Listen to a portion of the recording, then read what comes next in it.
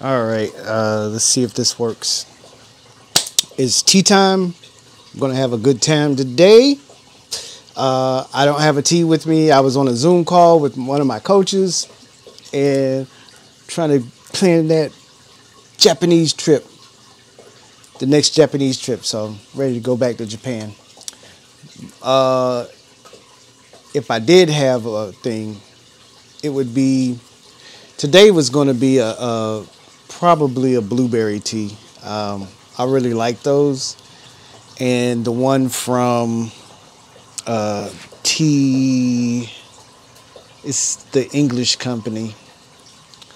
I forget the name of it, but it's not a tea bag with the little string.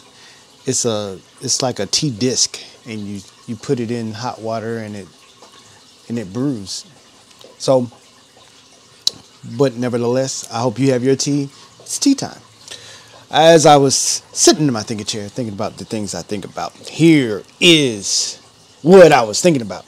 God was showing me, how we test him in ways that he hasn't asked to be tested in, where we just say, have you ever, let me just put it this way. Have you ever, I did this. If this goes on sale in the next 48 hours, that means I'm supposed to buy it.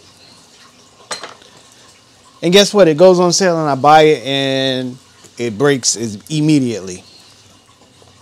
And I'm like, God, I was hoping that you had approved this. And he's probably looking down like, you did what you wanted to do.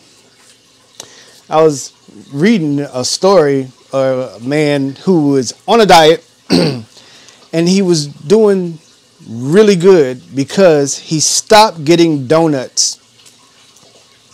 And the way he stopped getting donuts, he took a different route as he was going to work. And the old him would always go by this place and he'd be like, oh, I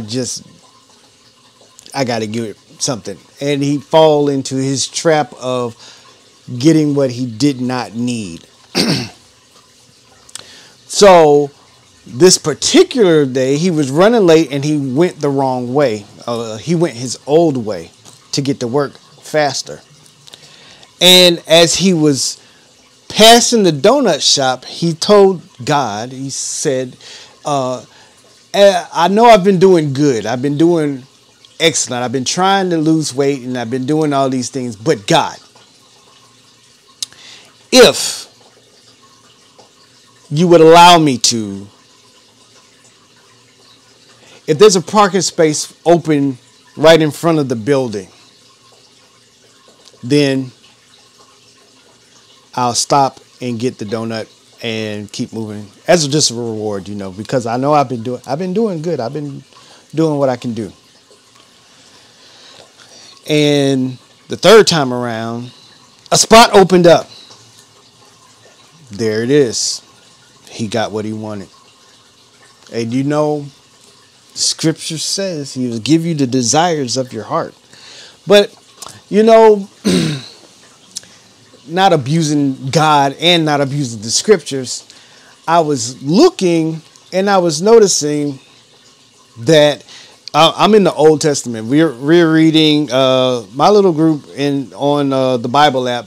We're reading the Bible through the year, and this keeps happening over and over again. And he was like, I'll give you over to your devices.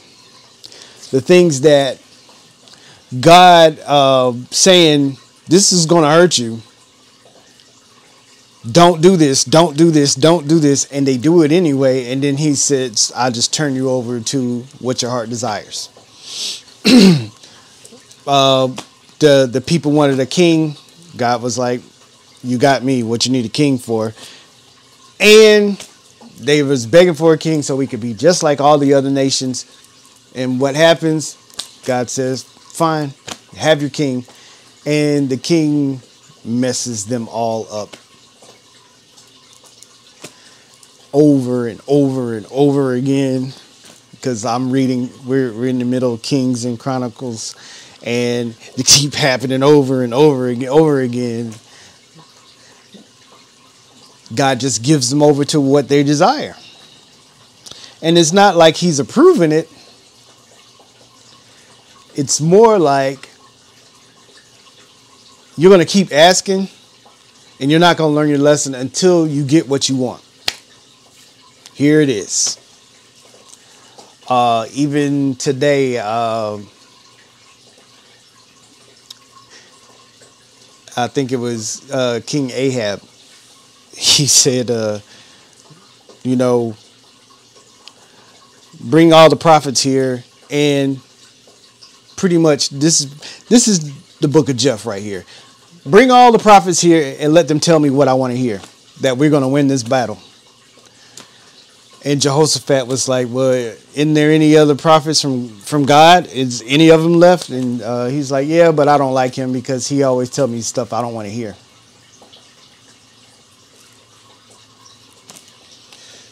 So, as we're sipping our tea, what I want you to think about is, are you asking for things that's going against the will? Okay? And what I mean by that is, are we testing God? Are we testing him?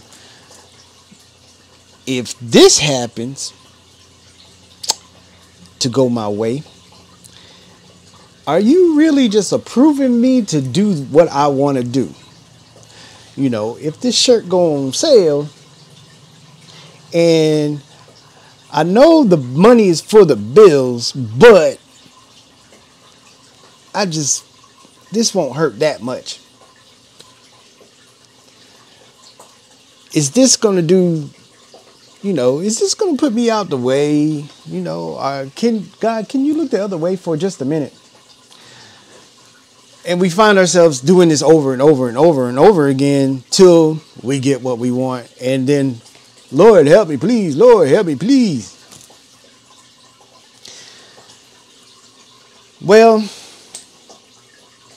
as you sip your tea and you think about those things, I want you to think to yourself that you won't do that. What you'll do, well, Jeff, how do we combat this? How do we get away from testing him that way? Well, and this is where I was talking to God in my quiet time, in my tea time with him. I was saying, how do I not do that anymore? Because I know I do it. And he's like, if you're listening, when you pray, if you're listening, you have your answer. Knocking the door will be open, ask and you shall receive, or ask and your answer will come to you. Seek and you shall find. Okay? So when you go and you are looking for your answer, listen for it and not put conditions on what the answer will be. Because like I said, all throughout scripture, all the people did it too. Lord, if I'm supposed to do this, then make it rain over there and make it dry over here. And he does it. A lot of times, we're his kids. He's like, okay, I can do this for you. But there's a lot of times it's just like, you're going to just have to learn your lesson. There.